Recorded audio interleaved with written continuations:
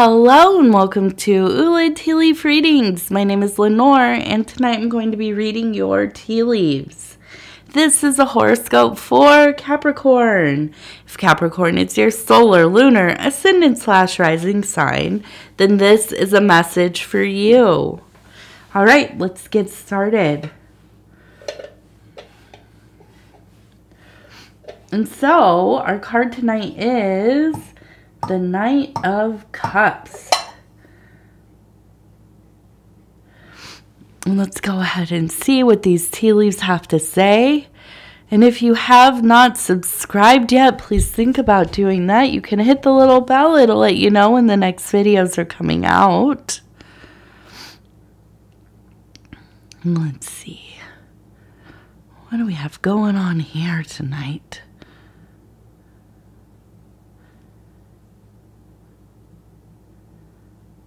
Okay.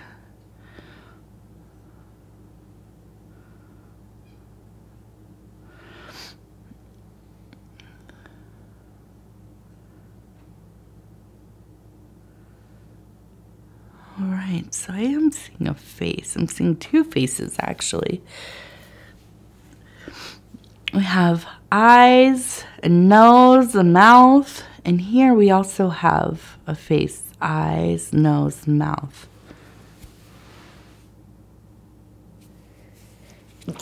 Excuse me. That one has been trying to work its way out for a minute there. Okay. So this one kind of... If anybody's ever watched or read Akira, it reminds me of the Akira manga. Okay, so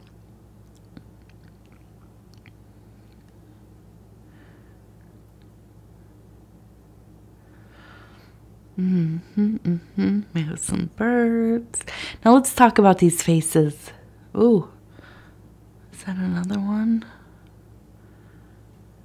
We have one right in the middle.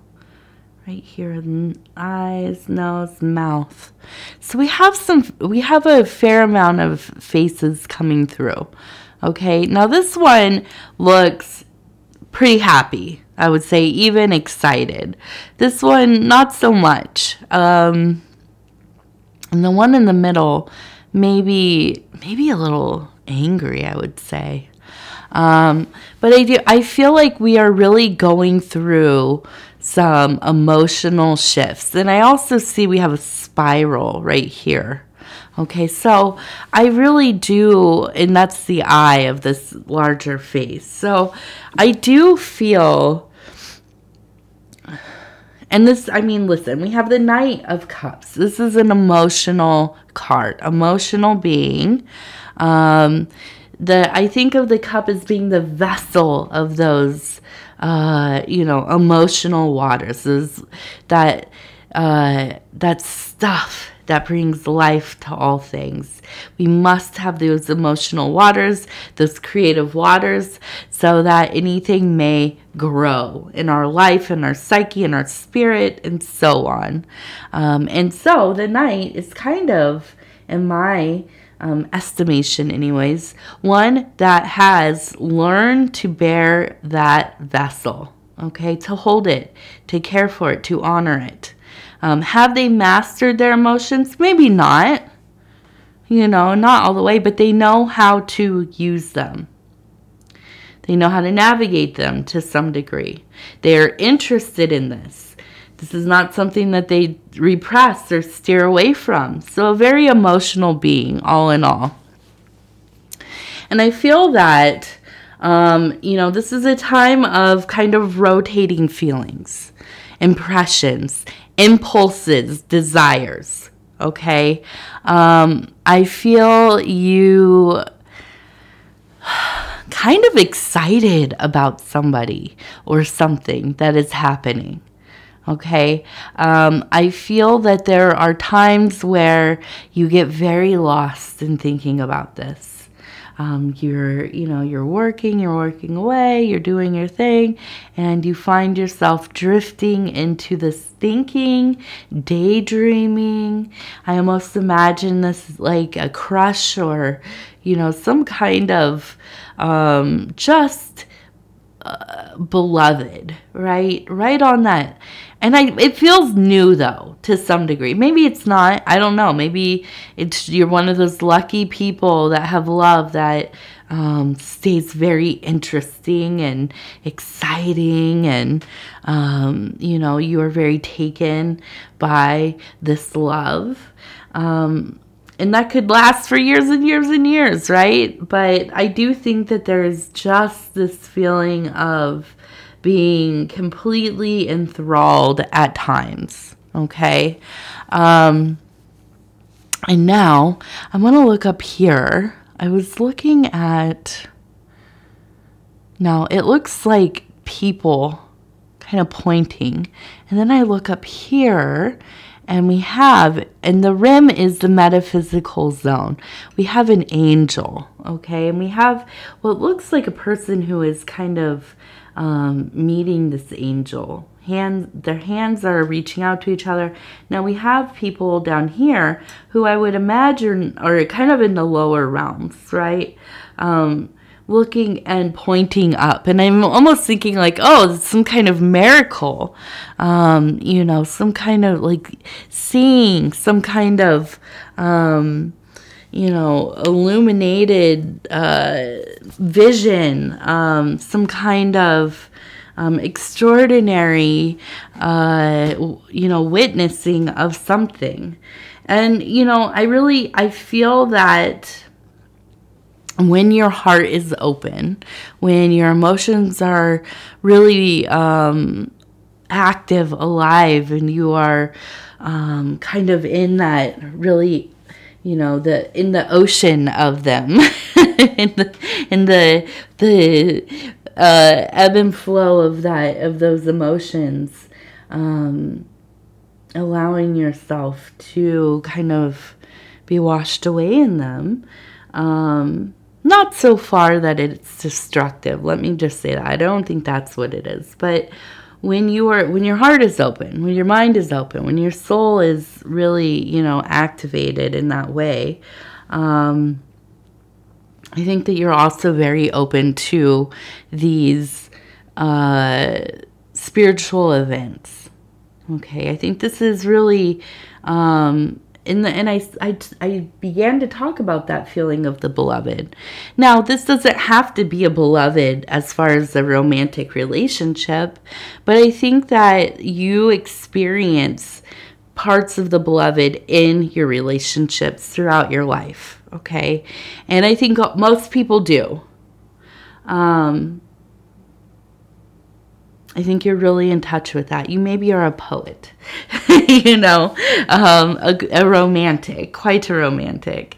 But I do think that when you are in these places of love, lust, desire, this is when you feel very attached, very, very actively attached to the divine.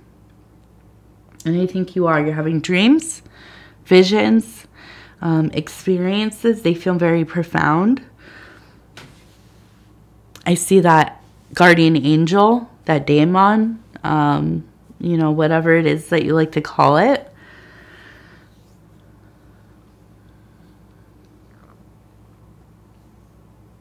And I think this is a time that there's important work for you. And I think it comes easily when it feels like this. This is when you're very engaged with that interior world. You're also really good at balancing your mundane life with all of this. You're not one to kind of lose track of yourself and get so far kind of, ungrounded where your actual work, your physical world work, how you make your resources, keep your home, domestic things and so on. You don't let that stuff go too far. I don't think you're somebody that just, your life is in disarray. But And I keep looking at this star down here. Okay, and I see this. It really, I feel like in this time, there's going to be a lot of clarity about where you are going with this next cycle. The star is often, for me, the goal, right? We go outside, we stand out there at night, we look at the stars, we think about our lives, our existence, where we want to go, what are our dreams. So this is that star, right? The distant goal that you have. And you know, I think that you are not somebody who is afraid to make, you know, big leaps and bounds towards whatever it is that you want to do. You're really good at meeting those goals.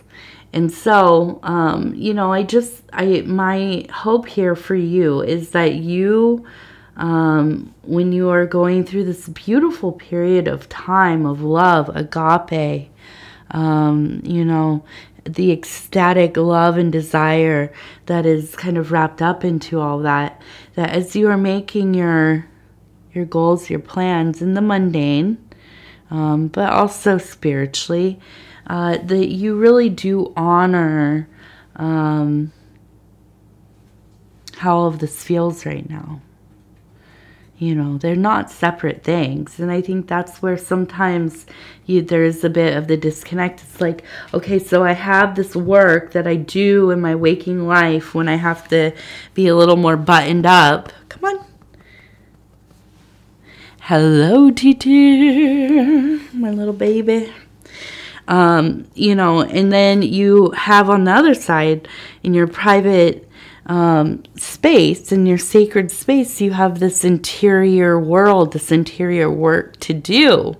And those things, although they, you know, lend power to one another, I think sometimes, you know, you have two separate visions of how your life is. And hopefully, you know, they run parallel to one another. Well, I think as this situation, anyways, the circumstances of how things are right now play out, I hope that, you know, there's a little bit of courage in letting some of this stuff cross over. And what do I mean by that? Maybe finding ways to honor your spiritual life in your daily work. Okay. Do you need to be overt about it? No. No. I know there's a lot of workplaces where we don't talk about these things. You're not allowed to. Whatever. But, you know, things like doing your maybe daily affirmations, your prayers as you are going about your day, you know, taking little moments for gratitude, for service, so on, right? Making this part of your existence through and through, you know, as a more integrated and complete way of living. I think as we can get into this mode, there just really is a beauty to life, where we're not just saving it for, okay, when I get home, then I can, you know, take off my mask, you know, take my hair down and be who I really am, you know. And there's nothing wrong with that. Let me just say, there's nothing wrong with that. I've had plenty of work in my life where, no, I never talked about anything I thought about or cared about or whatever, just because it just wasn't, it didn't seem like a place that would be very receptive, right? There just wasn't, there wasn't the space for it. And I get that, 100%. I get it. But I will tell you, as life has evolved for me, and I really became kind of, and let me just say, I am a ascendant Capricorn. So, you know, I'm right here with all of you. But I will say, as life has evolved for me, and I have been lucky in that, my work is what I love. I found it impossible to live in a way where I couldn't just be what I was. And any given time, because I shift a lot. I'm a lot of different things. But, you know, when we find a way to exist in this way, if it is quietly, if it is, you know, more loudly, if it is, you know, whatever that looks like for you. But to be able to be in that space that throughout most of your day is important, I think. You know, to be comfortable with your, you know, I don't know. It just, when I think about, I go through my day, I'm cleaning toilets, I'm, you know, scrubbing floors, I'm going to the grocery store, and am I out there, you know, trying to minister to people or anything like that? No, obviously not. No. I don't think that I know anything more than anybody else.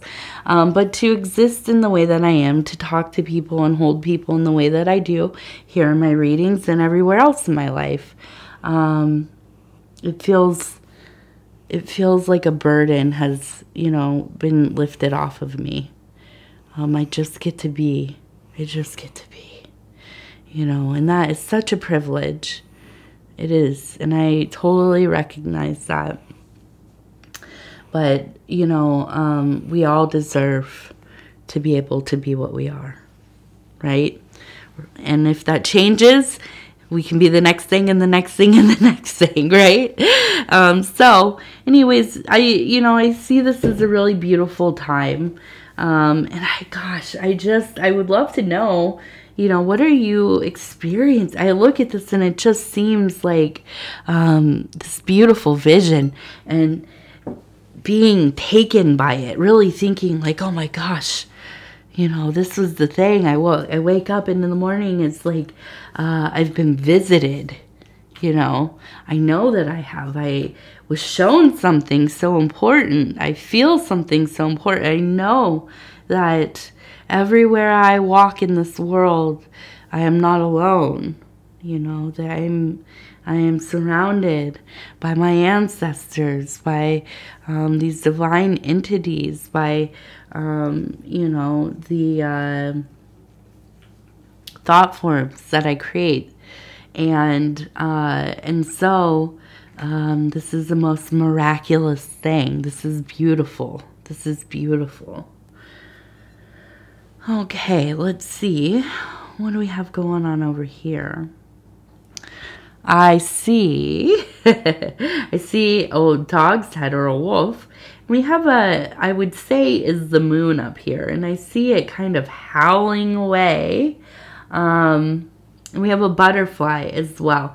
So there is really the sense of evolution, metamorphosis, really a change. Sometimes, and I think of this almost as like two-sided. The wolf, the dog, the canine, it's relationship with that lunar energy, that beloved devotion, almost to a madness, right?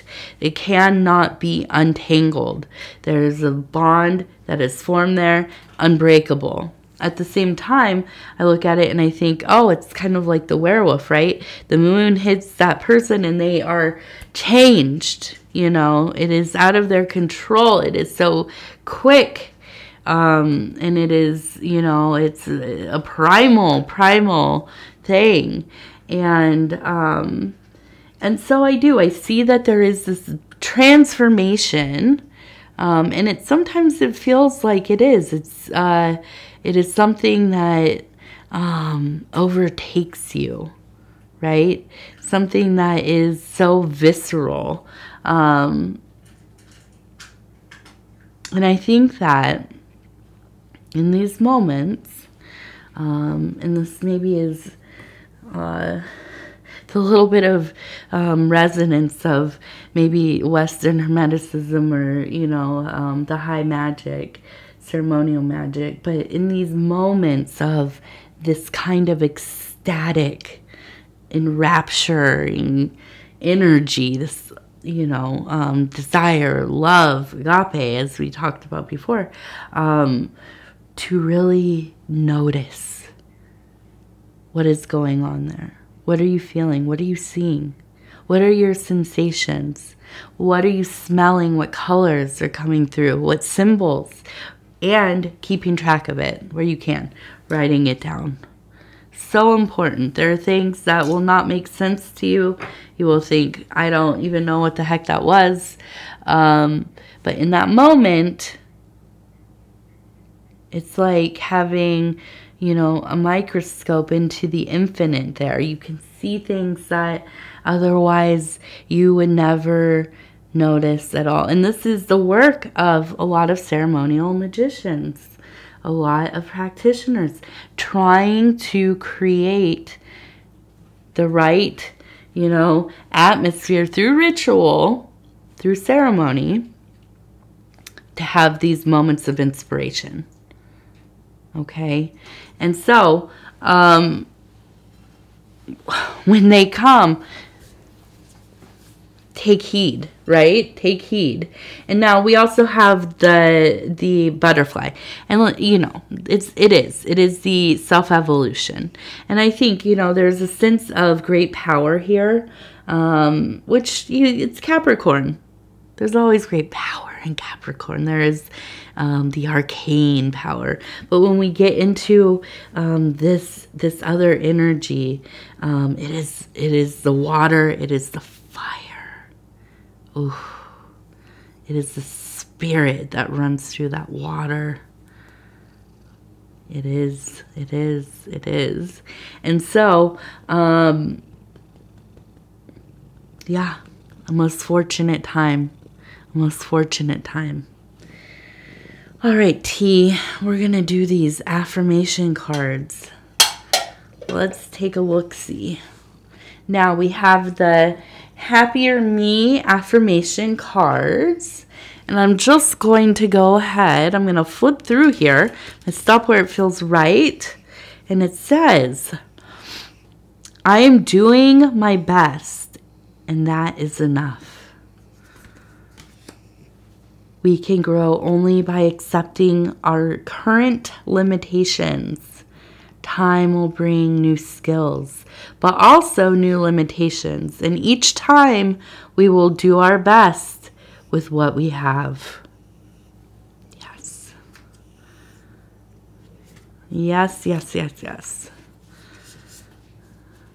Yeah, that's right.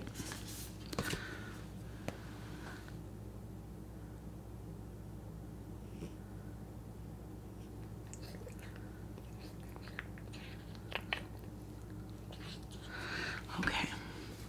I was just reading this other card from my last reading. It's missing a word from it. So I was just reading it over again just to make sure I didn't. And this, I'll just read it. This is from, I read it for the Sagittarius. And it says, I'm courageous and I stand up for myself. And it says, know your worth and don't allow others make you feel any less. Their opinions are just that, opinions. And I was like, let me just make sure once more that I didn't just misread that, because Lord knows I misread things. I've always, oh my gosh, when I was in school, I really did not like reading out loud. I'm just so self-conscious about reading. I mispronounce things. I see a word, I don't know what the heck it is. I'm bad at sounding it out. It just, I've never excelled. I'm good at comprehension. I read fine by myself. And I read quite a bit, but it just, I don't know what it is. I guess I've always just been like that. I don't know. So anyways, Capricorn, I want to say thank you so much for spending this time with me. It is always such an honor to be able to bring these messages to you. And if you would be so kind as to like the video, it really does help the channel so much. And if you haven't subscribed yet, please think about doing that. You can hit the little bell. It'll let you know when the next videos are coming out. And And I'm sorry, I'm going to sneeze again. And if you would like to leave a comment, please do. I read them all. They mean a lot. One of the main reasons I keep doing readings is I just love getting to know you all. And so I hope you all, during this time before the new year, it's kind of a strange time. Everything feels like we should be done celebrating all of these holidays that have happened, that are happening. But then we have this last big one until we go to sleep for a few months. So anyways, I hope everybody is safe and doing well. And if you're traveling, please, be aware of your surroundings and drive safely. Stay off your phone while you're driving and all of those things. And wash your hands. My goodness. Being sick. I was hoping we would miss some of it this year. We were very sick. Well, not very sick. We were with one thing last year, but just all the germs that we get from our daughter and her school and, kids, these young kids, they all pass them around, bring them home. It just, I'm tired of it already. So be mindful of that. Wash your hands. Take care of yourself. And I love you. And we'll talk in just a few days here. Okay, Capricorn. Goodbye.